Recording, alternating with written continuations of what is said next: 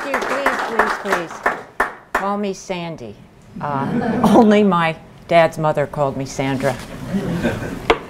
John, thank you so much for inviting me to talk about our book, Circle of Treason, and thank you all for coming to hear the story. Before I begin, I want to say a few words about my good friend and my co-author, Jean Vertefeuille. For those of you who are unaware, Jean passed away a year and a half ago after a relatively short and totally unexpected illness. While she did live long enough to see our book published, we both knew that she would not be able to participate in any eventual success it might have. So, I'm here today to speak for both of us as I tell you about our journey to determine who or what caused the wholesale loss of our Soviet assets in 1985 and in 1986. In 1991, that led us to search for a traitor in CIA. To make matters worse, we knew he wouldn't be a stranger.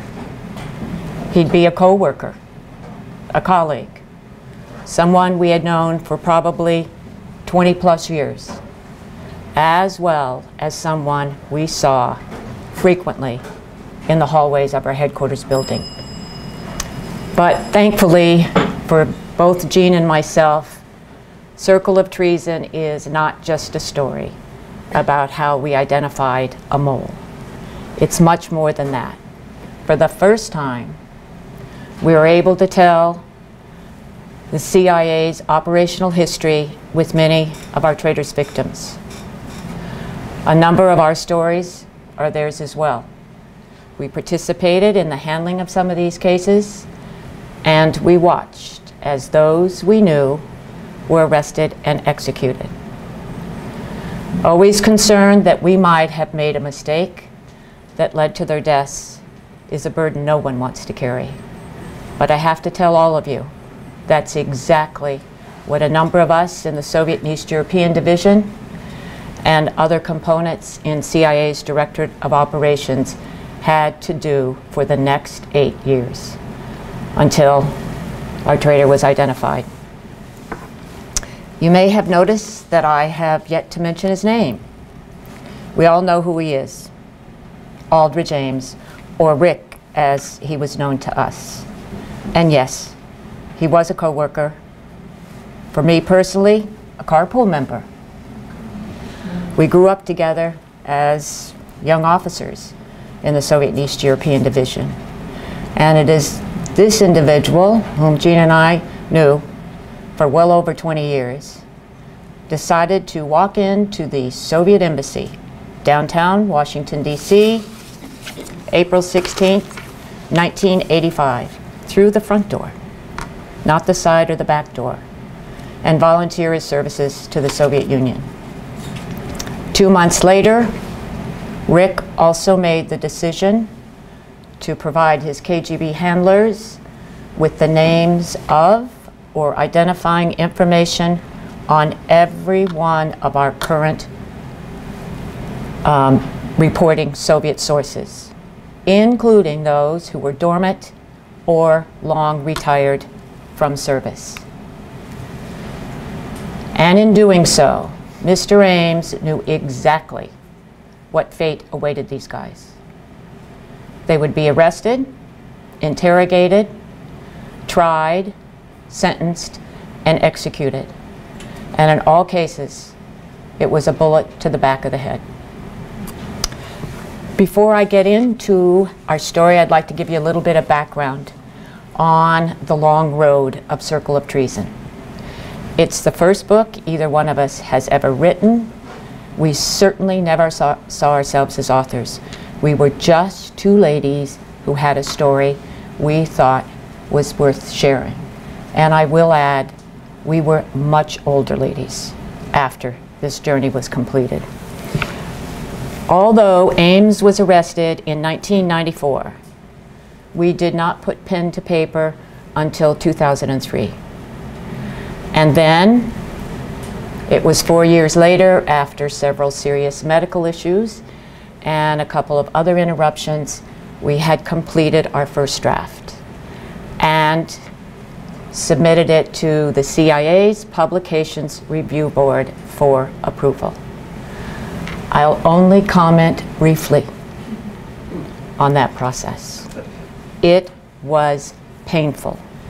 We went back and forth for over 3 years before we finally had their okay to share our draft with a potential publisher. But we weren't finished with the PRB. They still had to approve the galleys of the book before it could go to the printer. That happened August 15th, 2012. 18 years after Rick's arrest, 9 years after we started the whole process of writing, and sadly, and certainly unknown to us at the time, just 6 weeks before Jean's illness was diagnosed. Okay, now to our story, but I have to start with just a little bit organizational background. And if I use acronyms, please bark. From early 1985 until Rick's arrest in 1994, basically all the action took place in 2 components in CIA's Directorate of Operations. One was the Soviet East European Division, which is responsible for recruiting and running assets, whether they're Soviets or any of the bloc nationals. At the time, early '85, the division was headed by a longtime Soviet operations officer named Burton Gerber. He also served as chief of our station in Moscow.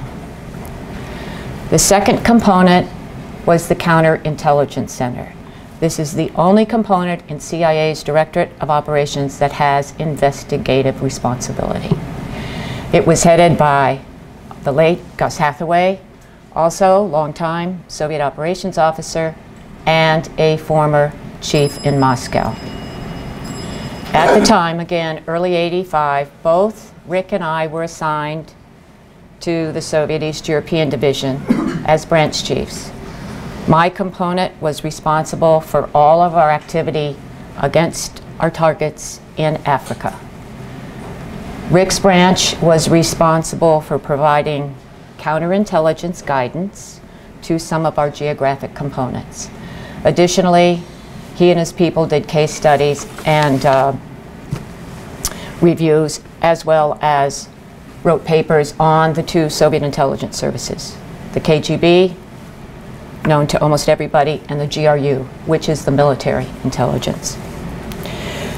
Jean was not at headquarters at this time. She, also a Soviet specialist, was assigned to Libreville, Gabon, for anybody who knows where that is, and she was our chief of station. All right, it's 1985, and our nightmare begins. There are big changes in the spring in Moscow. Mikhail Gorbachev assumes control of the country, but it is business as usual. Back in CIA headquarters, Soviet East European Division, Langley, Virginia. And I have to tell you, business was very, very good. We had been so successful against the KGB and the GRU that it is not an exaggeration to state that we perhaps knew more about these 2 organizations than any single individual working in them. As one senior and former KGB officer would say about this early period, the CIA didn't have 1 station in Moscow. They had 3. The traditional one in the American Embassy, second one, GRU headquarters, and the third one at the KGB headquarters. It is against this backdrop that we have I repeat, no indication of the impending human disaster.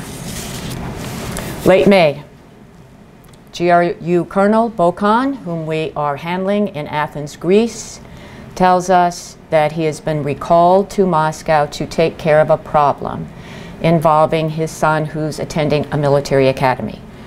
Bokhan has contacted his brother, also in Moscow, who doesn't know of any difficulty. We advise Bokhan to defect rather than to return. He agrees, and we bring him safely to the United States.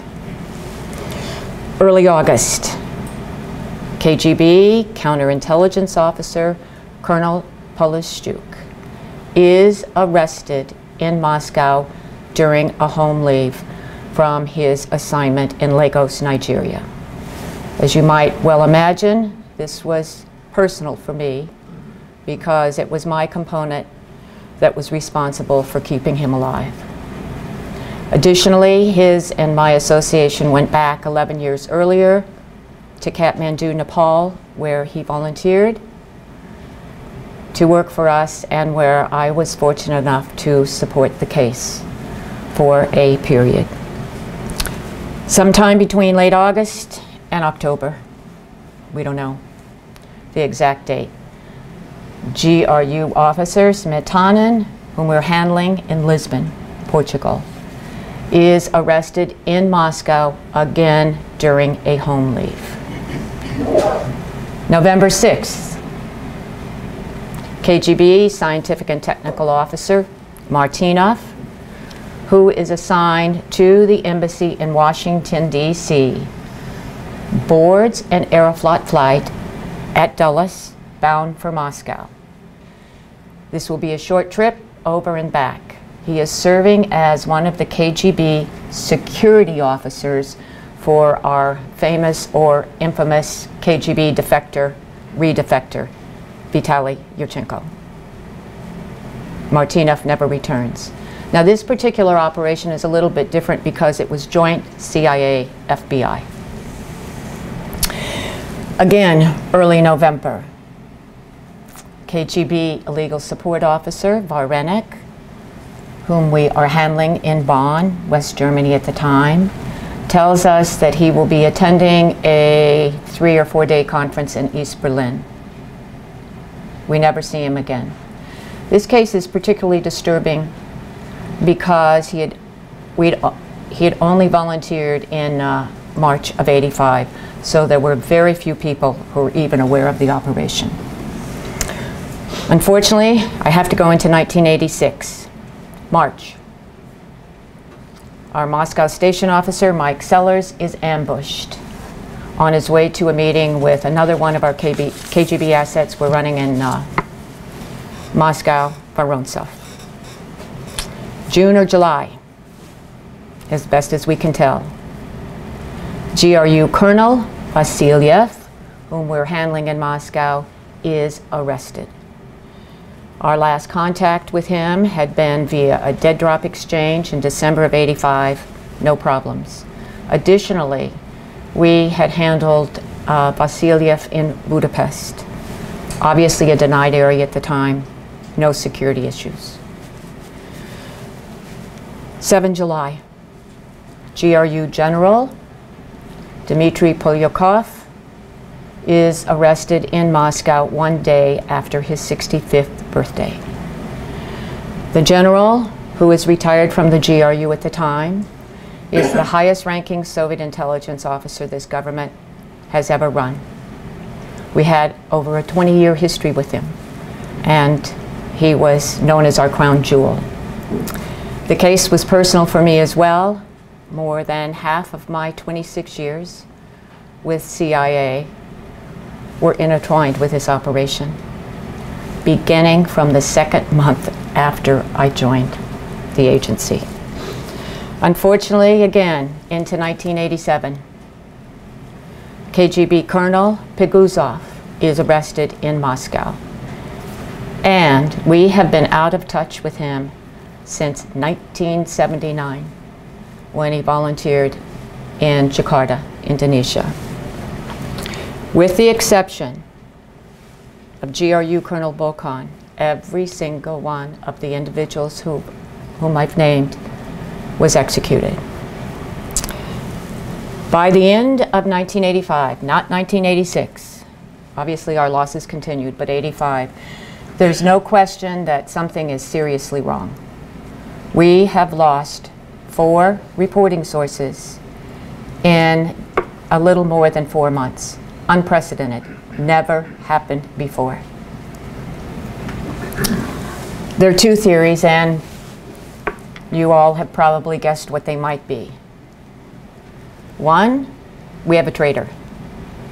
Or 2, our communications have been compromised by the Soviets. In other words, they're reading our traffic. So what do?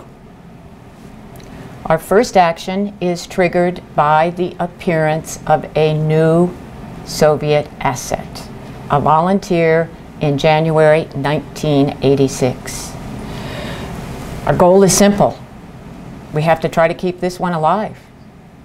Since we don't know whether it's a traitor or a technical penetration, we have to guard against each. To address the traitor side of the equation, we in the Soviet East European Division institute what we called then, hopefully they are still continuing to call it this, draconian security measures, which severely limit the number of people who were or would be made aware of our news source. And by severely limit, probably not much more than a handful and a half. To address the security of our communications relative to Soviet operations, we simply choose to ignore them. I know it might be difficult to believe in a bureaucracy, but there is no cable traffic to and from headquarters and the concerned field station. None. What do? We went back to basics with a technical twist. We sent a case officer from Washington indirectly to the news source's location. Once there, he went nowhere near the U.S. Embassy, met the asset in a safe house, and after each meeting returned to his hotel room where he transferred the his meeting notes to a laptop computer, and then he encrypted them. Once the meeting cycle was completed, he returned to Washington again indirectly where the results were decrypted.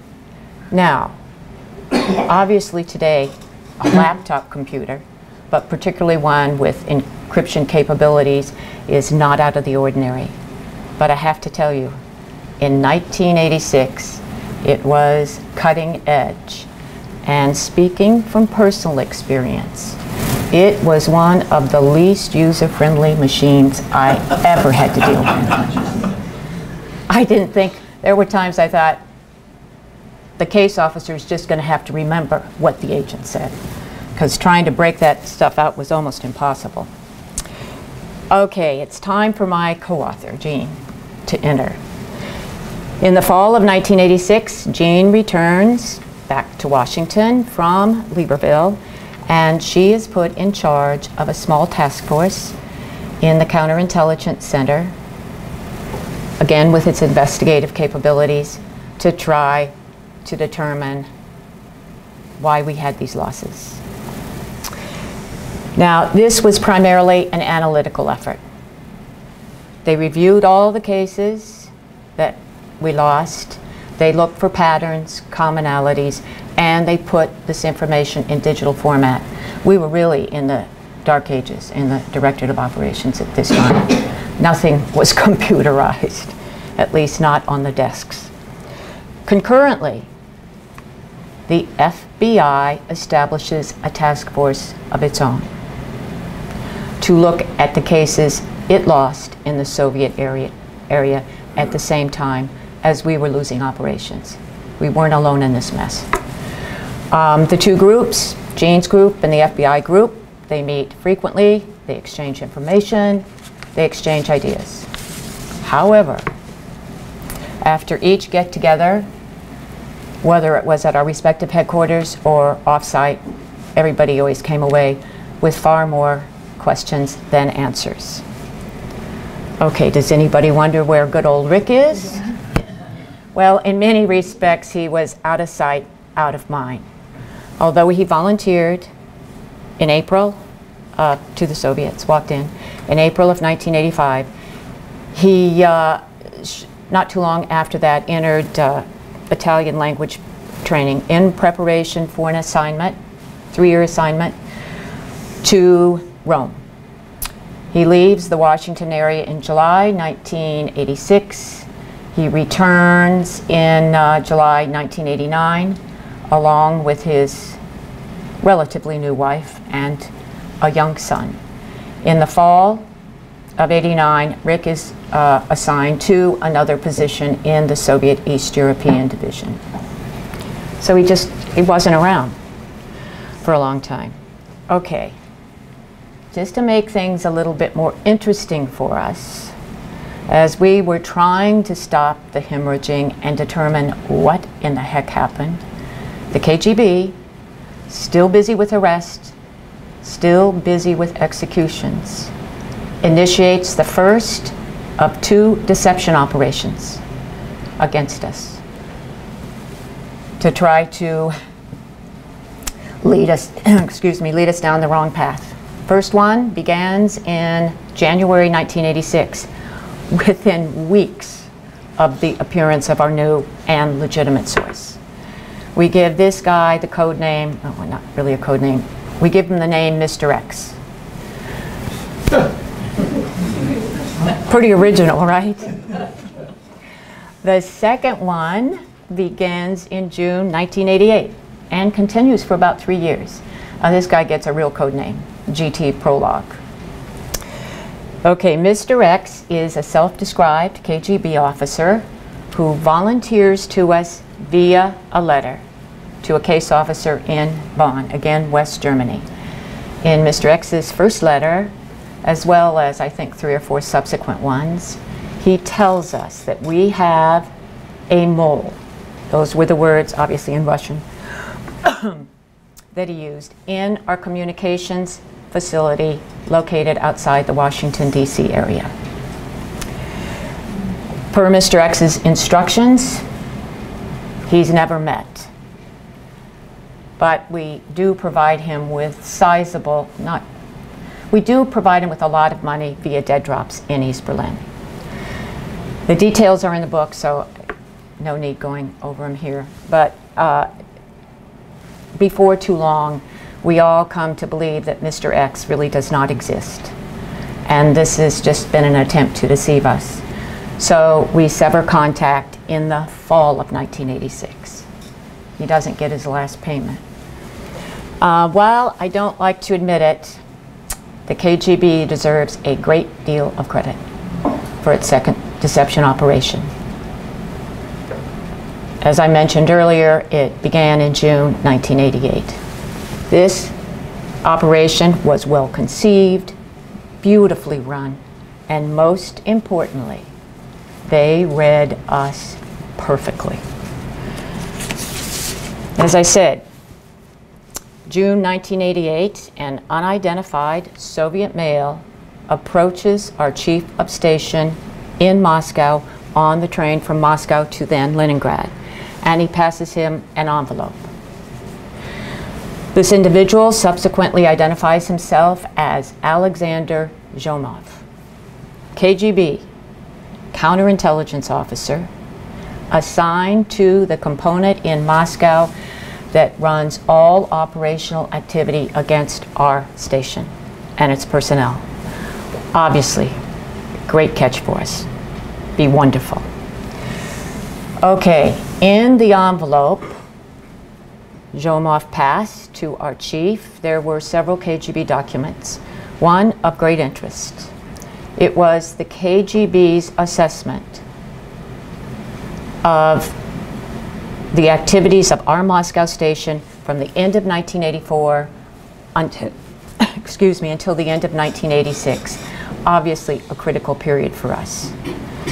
In the document, the KGB concluded that the reason for its successes against us and our failures was due to one thing: poor tradecraft by CIA station officers.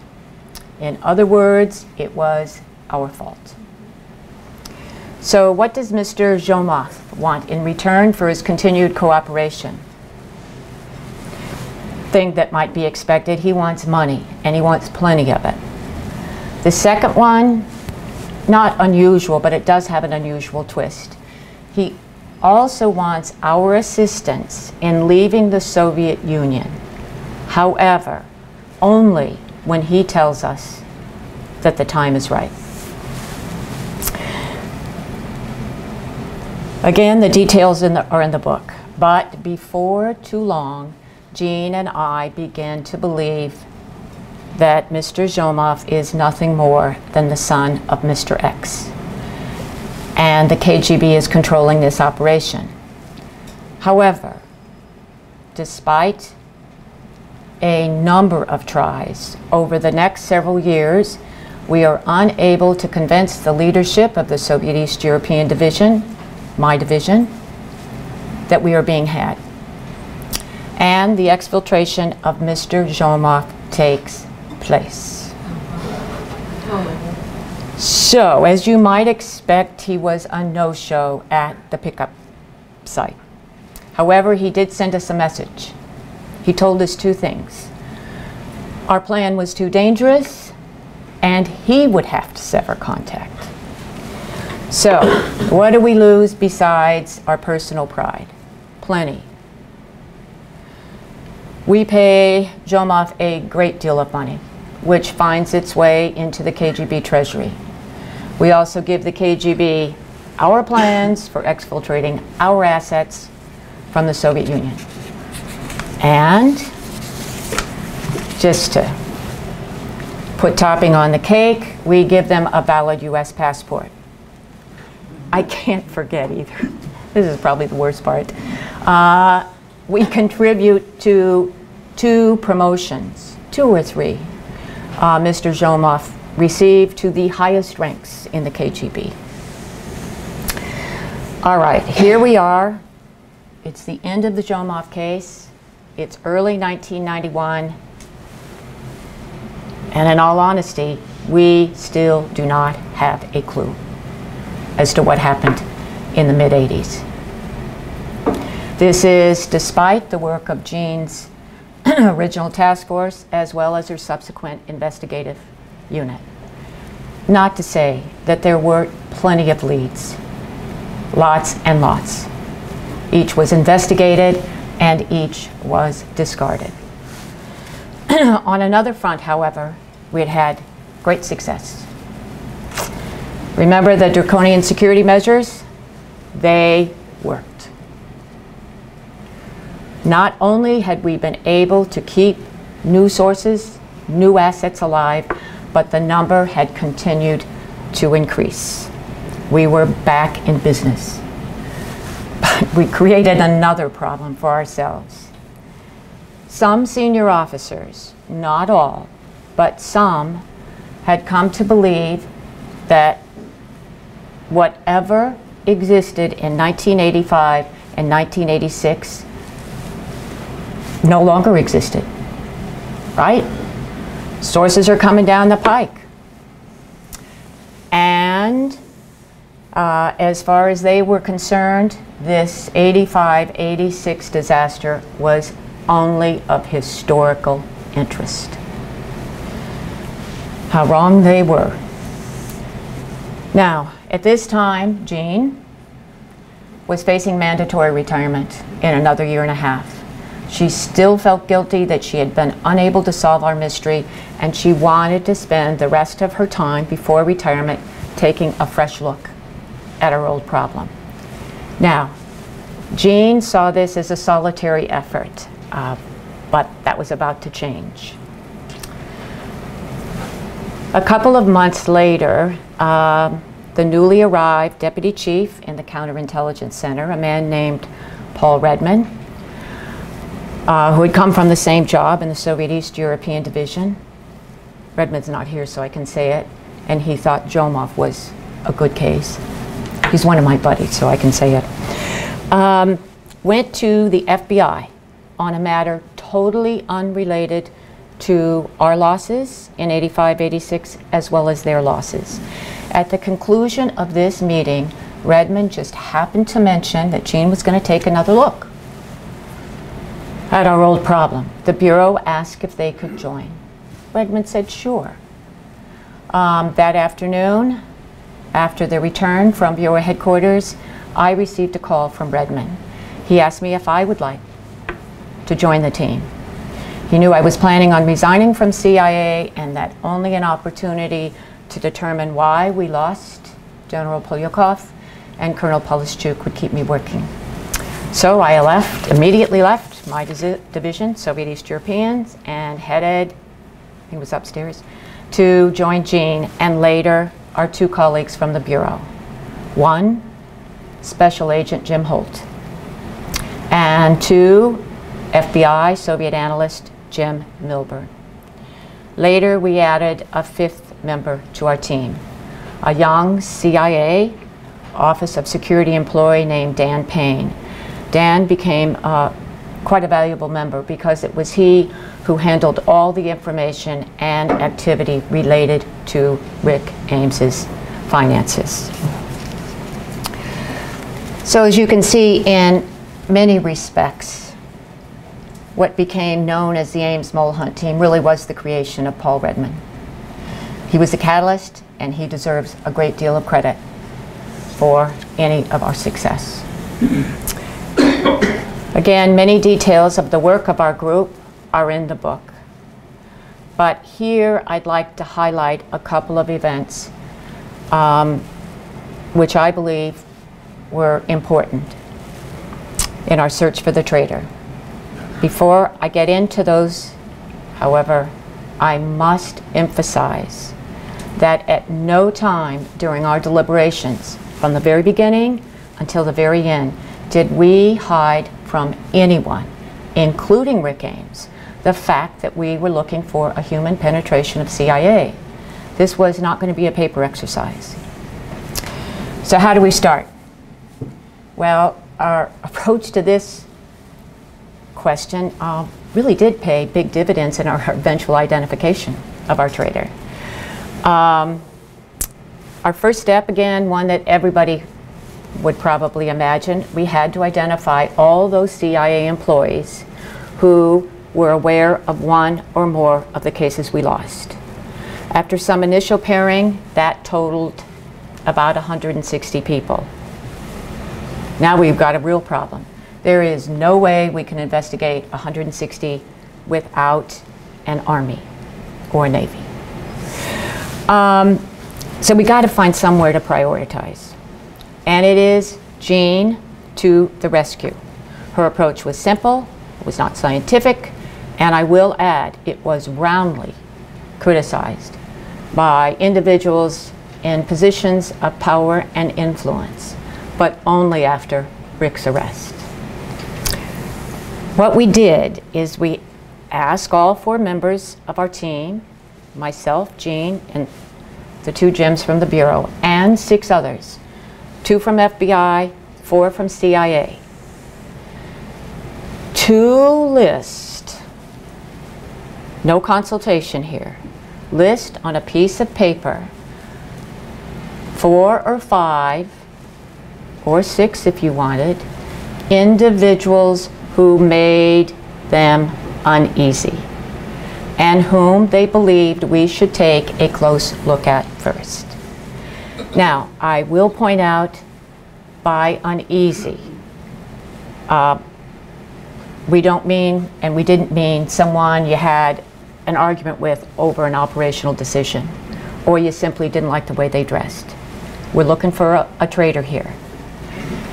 We also had another request, and we ask everyone to please put their names in rank order. The one that bothered you the most, first place, and so on down. Jean and I took the submissions, and then we assigned a numerical value to first, second, and third, and so on. Anytime your name appeared in the number 1 position, you got 6 points. Number 2, 5 points. Obviously, you didn't want to win this contest. And we totaled the points. Big surprise was Rick won the contest. He had the most points, 21. Now here I will toot my own horn, and I will quote Jean. Of all those who voted, only Sandy gets the gold star. She had him #1. Now, I will back up a little. This is not to say we ignored the remaining 154 on our list. We didn't. They were looked at as well. However, we did concentrate on those on our new short list, with Rick eventually becoming our primary target. Our primary focus, I should say. Sip of water here.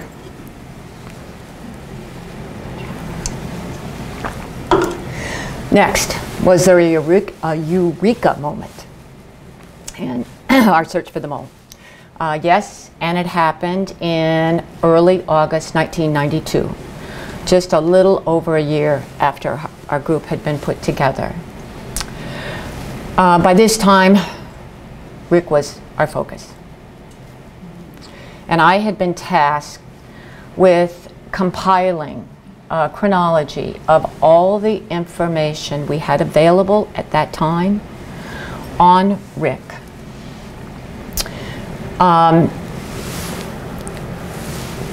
Eventually, this document, let me give you the time parameters because that is important. It was from 1994 until the present. Eventually, it totaled over 500 pages, text searchable.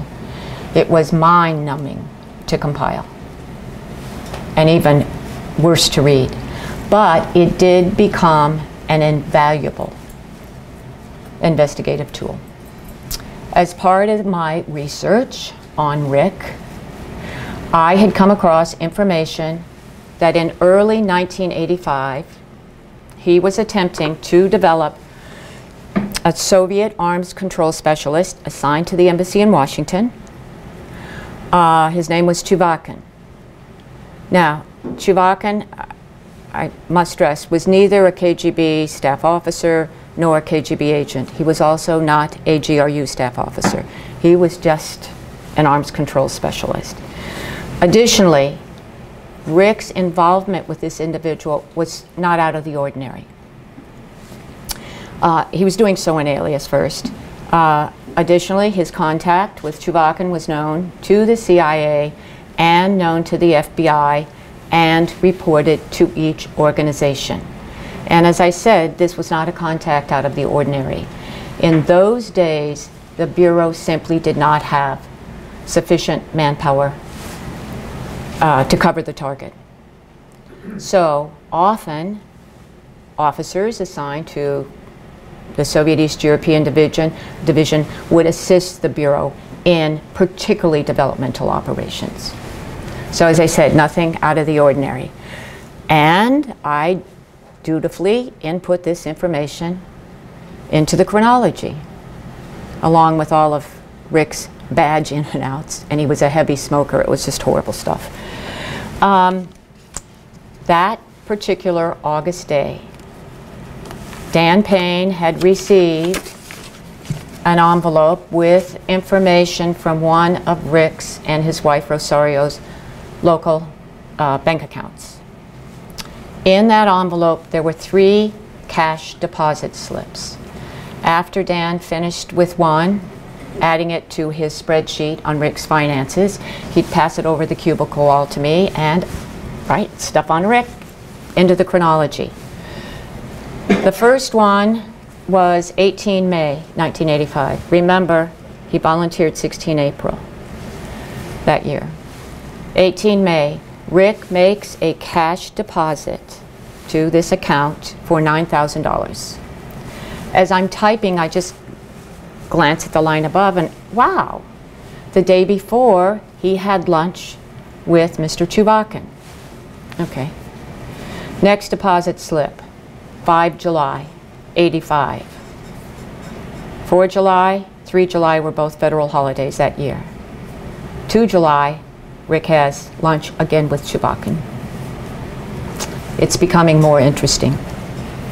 Last deposit slip, 31 July, $8,500 in cash. He has lunch with Chewbacca that day. Well, that was enough for Sandy, as Jean referred to it. It's my epiphany. I told Jean, I told the Jims, told Dan, and headed down the hallway to let Redmond know. And I will apologize in advance for what I'm going to say next. It wasn't particularly ladylike, but that was okay. I went into Redmond's office, shut the door, and I said, it doesn't take a rocket scientist to tell what's going on here. Rick is a goddamn Soviet spy. Redmond and I are still arguing over my exact words, but I think I'm remembering them correctly. He would have said it a different way. However, that's not important. What is important is this was the first link that would eventually lead to Rick's arrest and conviction. It was cash deposits. It was after meetings with a Soviet national, and in each case was below the then $10,000 reporting limit that the banks, or that the feds had put on the banks.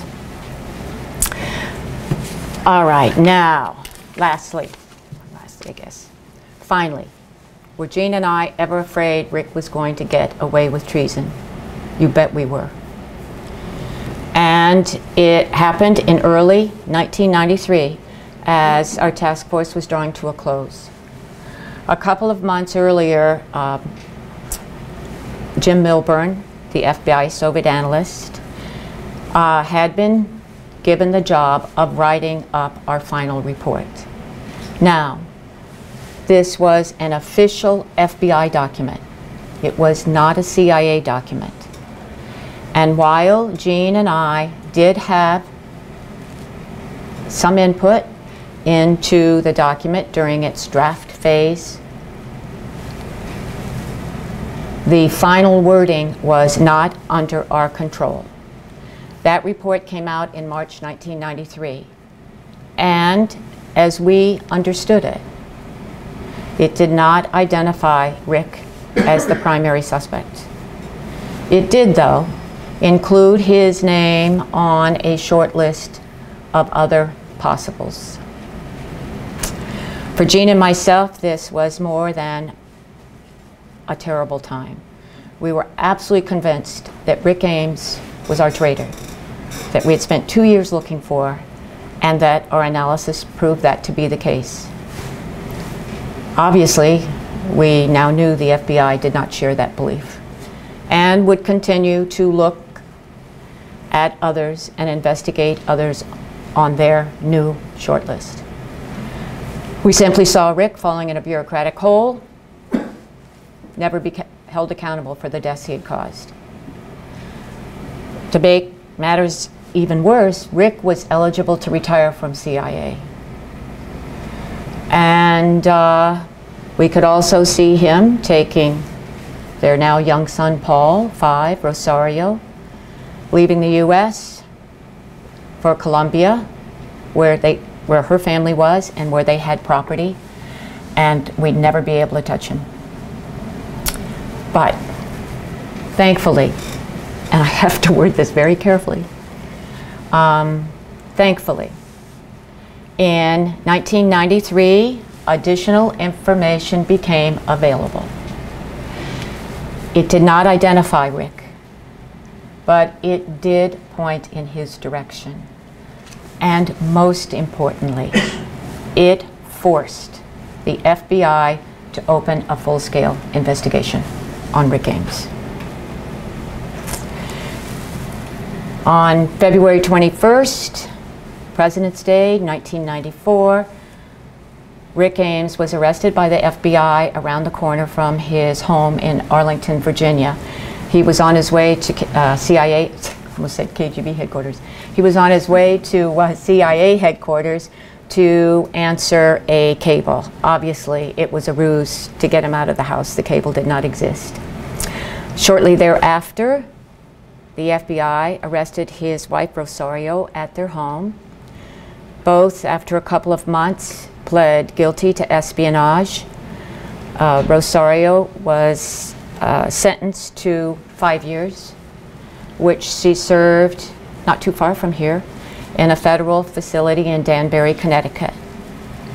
Upon her release, she was stripped of her U.S. citizenship. She had to become a naturalized citizen to marry Rick. That's why she was stripped of her citizenship, and deported to Colombia. Rick received life. At the time, there was no death penalty on the books for treason. And gee, about 20 years ago, he was sent off to the federal facility, federal prison in Allenwood, Pennsylvania, which is just south of Williamsport. And that's where he currently resides. In conclusion, what did Jean and I take away from this journey, and really from our entire careers? It was about one thing and one thing only, and that was our assets. They, obviously, certainly Jean and myself, as well as everyone else involved in Soviet operations, understood way, way too well. We had to. These individuals, when they decided, when they agreed to cooperate with the United States government, put their hands, their lives in our hands. And we, in this case CIA, failed them. We couldn't repay them for their sacrifices. We certainly couldn't repay their families for their losses. But we did owe each and every one an answer as to why, what caused this mess. That was our goal all along. That's the reason we wrote the book. And it's also the reason the book is dedicated the way it is to General Polyakov and to the others who were executed or imprisoned, and to their families. We can't forget the line of victims included all of those people. That's it, guys, and I'll be glad to answer any questions you have.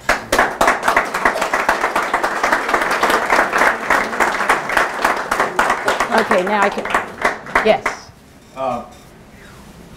When you let it be known that you were going to do this, right? Mm-hmm. What did the CIA? Did the CIA tell you to shut up, go get lost, forget about it? No. They we CIA, Directorate of Operations, wanted to, there were a handful of us who had to find the answers. I said we owed it to these people. And Paul Redman was one, Gus Hathaway, Burton Gerber, all the names that I mentioned. I did not mention those who really thought it was just a historical problem, although there were some. You know, and it's one of those things, I think, in a bureaucracy. Bureaucracy. You know, our business was to run spies, at least in the Soviet East, in the Directorate of Operations. You understand that when you're looking for a traitor in your own family, that from a counterintelligence standpoint, you identify that traitor. And that is your greatest success in counterintelligence. But it is also your greatest failure. Why didn't you know? Why didn't you stop it? So I think, again, in a bureaucracy, there are always those where, yes, we want to know, but please, I'd prefer it not to be on my watch. So, but no, we had all the support that we needed to do this. Thank you. You're welcome. Yes. You said you put Ames at the top of your list. What was the tickle? You know, a change. I was probably a little bit more fortunate than others simply because I had known Rick for a long time. As I said, we carpooled together. But briefly, the Rick Ames that I knew in those days was, he was an absent-minded professor. He was a complete slob. Dirty fingernails, never washed his, well, did wash his hair. I think he wore the same white shirt and blue shirt. He'd exchange maybe every other week. But Rick was a sort of a gentle sort. He was a happy-go-lucky, as I say, absent-minded professor. When Rick Ames returned, and the other thing is he had absolutely zero interest, zero concern for anything material. Gee, 15 years later, he's still driving his old 72 Volvo. Windows didn't work, door, anyway. But when he returned from Rome, returned to headquarters in September of 1989, that wasn't the Rick Ames I knew. He's a big guy, tall, who was always slouched. Rick stood up very straight, his hair was coiffed, his nails were done. He was in, even in those days, $800 Italian loafers. The suits were magnificent, but the big change in Rick Ames was that gentle person I knew was gone. His ego, it wouldn't fit in this room. He was smarter than anyone else. He knew better about everything. It was frightening. That person was gone. That personality was gone. Now, and it's not witchcraft. I mean, it's just, it's truly observation. Obviously, you had to have access, right, to the cases. Rick knew every single operation, every one we lost. And he knew it not because he was poking around, but that was his job when he was a branch chief in the Soviet East European Division. It was the one place where all of those secrets came together. I don't have a better explanation. He made me uneasy, maybe. That really is the word we used. Someone went, whoa. Yeah. 2 questions. Do you know the number of your assets in Native Americans that were compromised? And 2, there were changes that were made?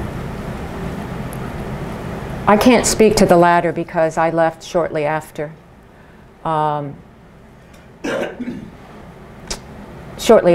Maybe 3 or 4 months after Aldrich, that first Rick's arrest, 4 months. I had other things I wanted to do in my life. There probably were changes. Yes, and I'm certain there were. I am aware that there's now that people have to fill out financial statements, very detailed ones. I think that is a new thing. But I will say, with respect to that, Rick Ames filled out a financial disclosure. He just lied on it. You know, I don't think that's going to catch us by. It'll certainly make your job easier from an investigative standpoint. But, you know, you always say, it's the second oldest profession. It's been there since the beginning of time, and then I'll always, I don't know about the rest of you, but I spied on my brother, he spied on me. I mean, it's just, it's part of nature. In Rick's case, though, what triggered it? His wife, his new dolly-to-be, Rosario. His marriage had failed. He hadn't bothered to tell his first wife, but she could have cared less. She remained in New York when she refused to go with him overseas. And Rosario was pushing him, had been for a couple, get married, get married, get married. And so he knew he couldn't support her. And he didn't want to fail again. So the only thing he had and it was for $20,000. That's all he needed. He could have gone to the agency and borrowed it without any problem because he had to pay off Nan, his first wife. But no, for 20 grand. Jean, and she convinced me, and I think she's absolutely right, Rick probably would not have been a traitor if it hadn't been for Rosario. He just couldn't keep her in the way she had become accustomed. Yeah. Did he ever show any remorse for all the years? None. Even after he was... None. Outwardly. None. None, none, none. And even in some interviews with a man named Pete Early, he said, time out. Did you send him a book? No. I don't care if I ever hear or see from this guy. But he said, look it, these guys, they're traitors. They're traitors in their country. They're heroes here. They knew what this was about. He didn't have to face a firing squad. That's where I just, yeah. Maybe it's the time, but do you feel that you were let down by the bureaucracy of the CIA at that time, that maybe because of technology or not enough manpower, that when the change of Rick came back from Rome and he was this new person with all this money, Jaguar, fancy house, whatever, that they didn't think to look into that change a little earlier? No, they did in '89. Suspect at that time? Yeah, they did in '89. They investigated because Rick took 2 polygraphs while he was a spy, and he, I can't say passed, that's, Jean would get after me. He cleared both. And one he took in 1991, right after we started. They were a little suspect though. So No, one, he, came through. no trauma came through. He had an explanation. With respect to the money, it was Rosario's money. It had come from her family. We had done some investigation, and yes, she was from a very influential family in Bogota. She had gotten her appointment at the Colombian Embassy, 3rd Secretary in Mexico, where she met Rick, from the president of the country. Their family had contributed the land to the largest soccer field in Bogota. So this, what we didn't know, and one of our problems we couldn't, I wasn't doing this then. Anyway, one of our problems was her father had died, and wills there are not centrally located. It is a family friend who takes care of this. So obviously you can't send one of your agents in Bogota over to the Depew house and say, hey, can we see a copy of Daddy's will? The other thing, specifically with the, oh, let me get to the cars, because that just, I have to clear this up. Rick and I parked in the same parking garage at this time, in '89. I had to walk past 3 red Jaguars before I got to Rick's. So having a red Jaguar was not such a big deal. And when he took out a loan at, we called it the CIA credit union, on that automobile.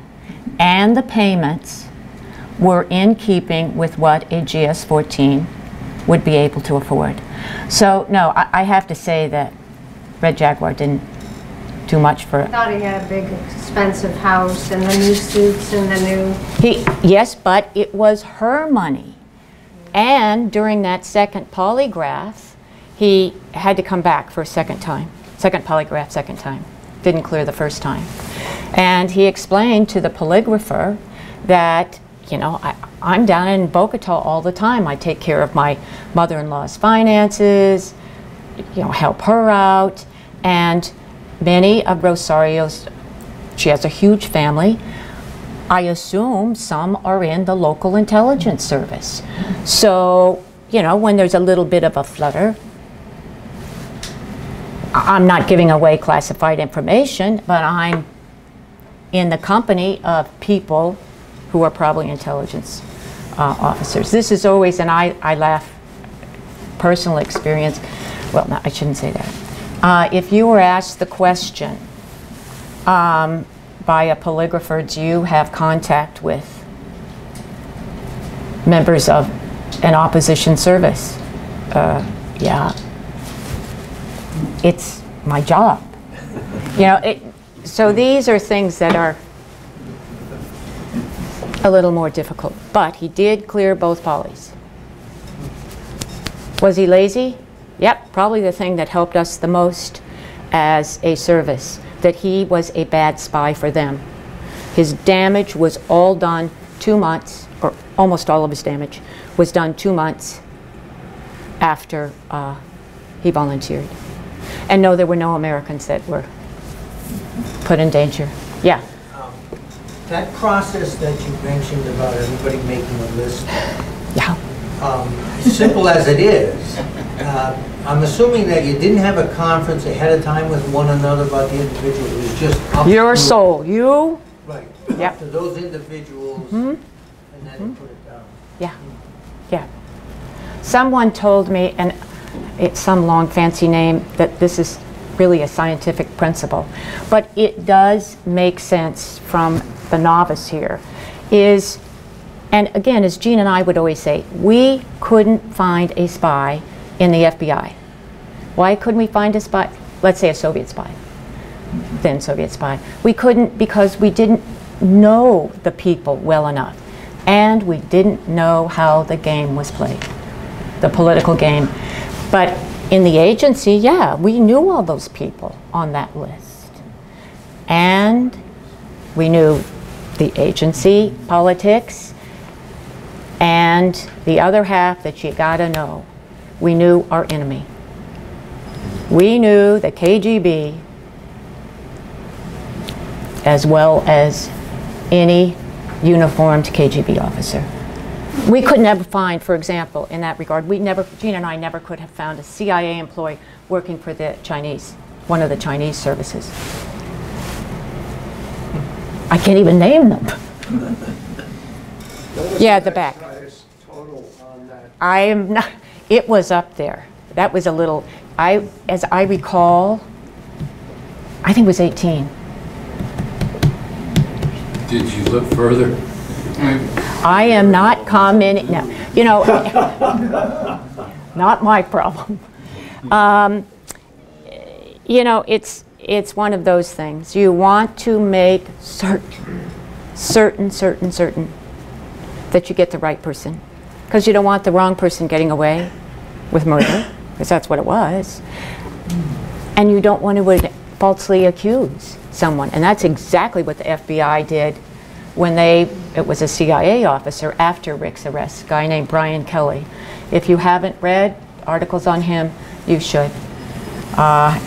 They thought Brian Kelly, they thought CIA had another mole in addition to Ames, and they thought it was Kelly, and it was not Kelly. It was none other than Robert Hansen.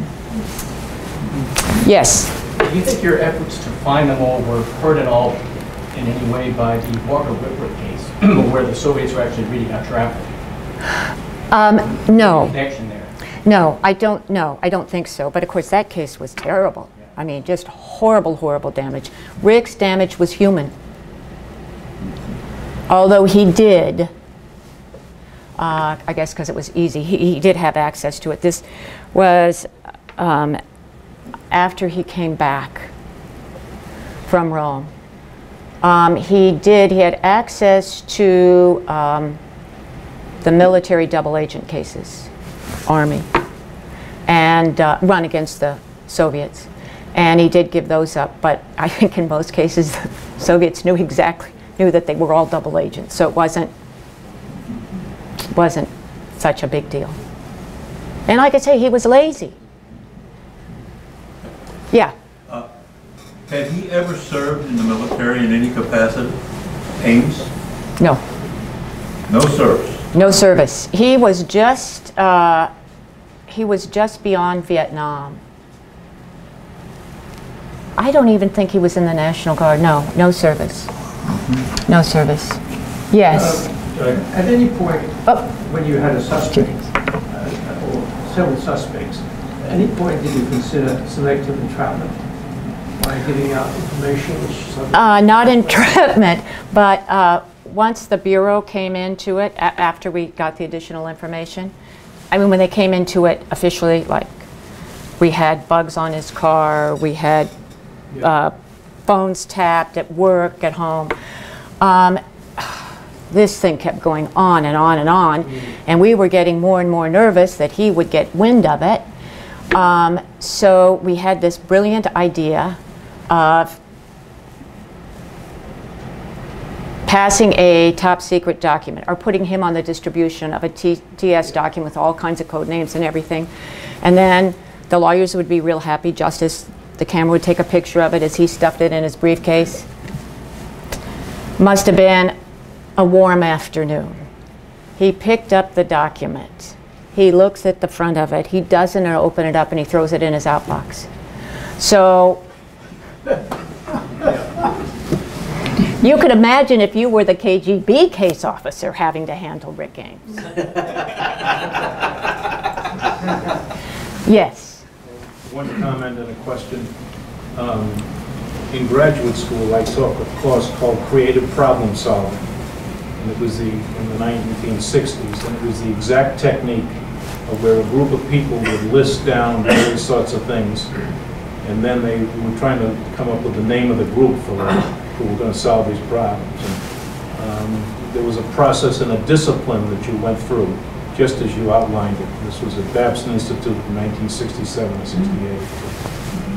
The other, my question, the name Redmond, I feel better. appears as Rochford's nemesis in World War II. And I wondered if there's any connection with this Redmond and the two Redmond brothers who were at Naval Intelligence, particularly during the period of Midway. You know, I've never asked Paul. He's from the Boston area, Harvard. He's very gruff. Those guys were gruff, I think. Ask Rochford if you could find them.